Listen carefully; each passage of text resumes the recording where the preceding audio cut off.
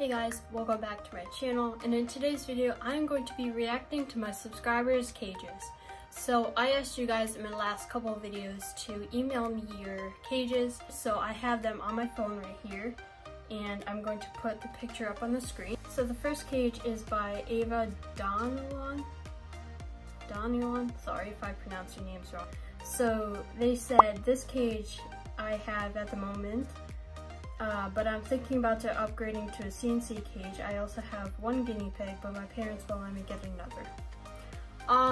So this cage is not suitable for even one guinea pig. It is way too small, but it is great that you want to upgrade to a CNC cage. If you don't have that much money, I recommend the Midwest Guinea Pig Habitat, which I have right here, but mine is just combined with two to make it bigger. But overall you have a water bottle, a hammock, tunnel, food dish, and hay rack for some bedding. It looks good, but I recommend upgrading your hay rack because the bars seem a little too small for the guinea pig to pull out the hay. But other than that, you said you will be upgrading, so that's great. So the next cage is by Piggy's Planet, and this is their picture of their cage. I can't exactly see how many grids it is. It looks like 2 by 3, I believe. But I believe they have 2 guinea pigs too. So there's 2 Heidi's, a tunnel, food dish. They're using fleece bedding, which is great. I really recommend fleece bedding. I see a water bottle in the corner and a little hay rack made of cardboard. I think this cage is great.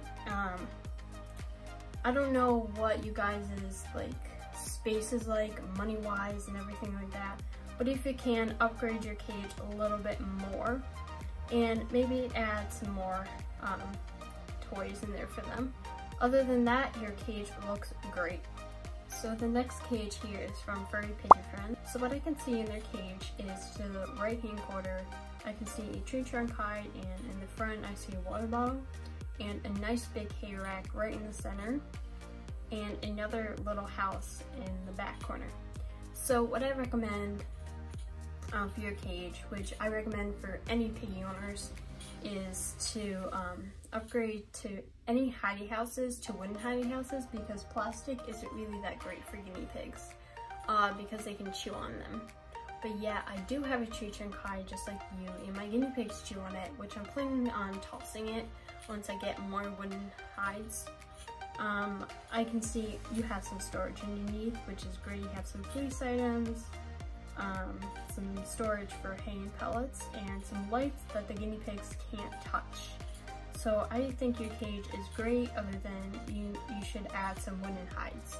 It also adds enrichment because guinea pigs in the wild are used to natural things.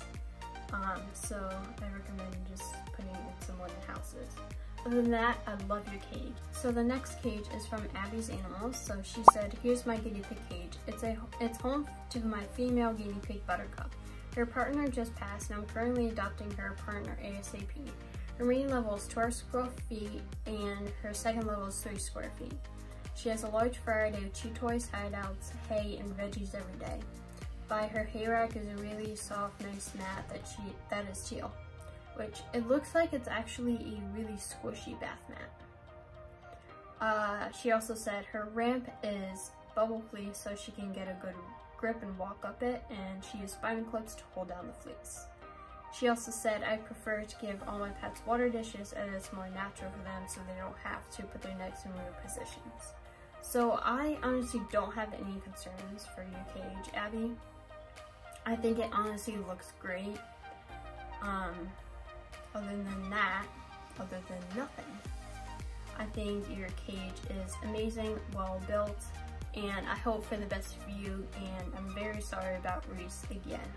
So the next cage is by Ecology Girl. So here's my guinea pig enclosure. Sorry for the mess, I need to clean it. Love the channel, keep it up. Thank you very much.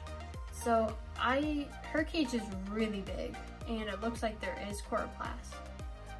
So if you can tell me where you got that coroplast from, I don't know where you live, but I'm just wondering how you made the cage so wide.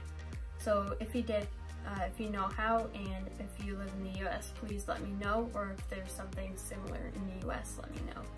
So her cage is really big. I love it so much. So there's a hay rack, which the little thing underneath, a hammock, a very large bendy bridge, lots of cardboard tubes. She uses fleece items, lots of toys, lots of houses, and I see a water bottle. And by the way, your guinea pigs are absolutely adorable. So first off, I love your cage, and I think it looks great. One thing I would add is maybe another hay rack or a bigger hay rack. I know you have 3 guinea pigs, and I bet they get along well eating off the hay rack, but if all 3 of them want to eat, maybe you can just upgrade their hay rack. You can just use a bent CNC grid and put like coroplast or something on the back of it so he doesn't get everywhere. Other than that, I really like the fleece Asian little hedgehogs. I really love your cage though.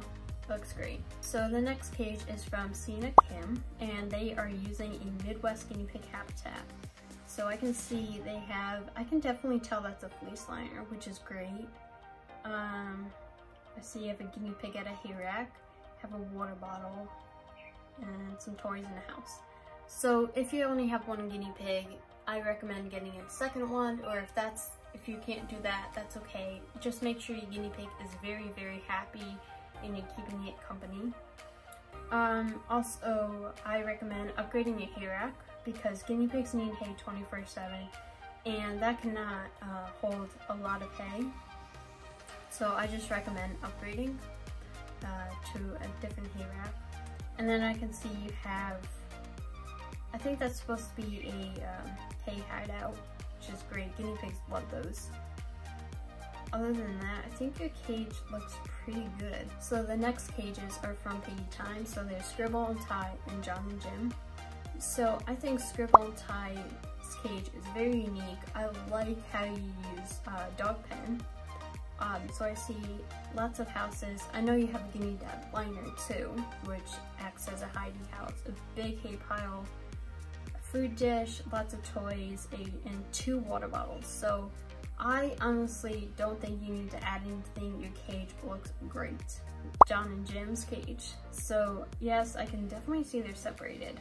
So you have a fleece forest, see Benny Bridge in the other cage. So what I do recommend, if you can, I would add grids around the second level just in case the black and white one, I cannot remember names, I'm sorry, jumps out or jumps into the other cage, because that can happen. But other than that, your cages actually look great. So the next cage is from Box Frost, and they sent a cage from a couple weeks ago. They don't have a picture of the current setup, but the only difference is that they have fleece and hideys. And this is for their 5 female piggies. So their cage is absolutely huge. I love it, and I love all the colorful hides on the side. So you have fleece bedding, you have a little hay rack over there, and another little hay rack, tons of hides, tons of floor space. And you see some water bottles, food dishes, toys. So I really love your cage. So again, for any piggy owner, so anybody that's watching this that has guinea pigs, any plastic houses you have, I recommend getting wooden houses. After you get wooden houses, toss the plastic houses. Because I know guinea pigs like to chew on plastic, and if they eat it, it's not really good for them. But I know my guinea pigs, when they chew the plastic, they just spit it out, which makes a huge mess. But that's all I have to say for your cage. Your cage is really nice. So that's it for today's video. If you enjoyed, please give it a big thumbs up and subscribe to my channel. If you would like to see a part 2, please comment down below and email your cage to me at justguineapigs1@gmail.com. Bye!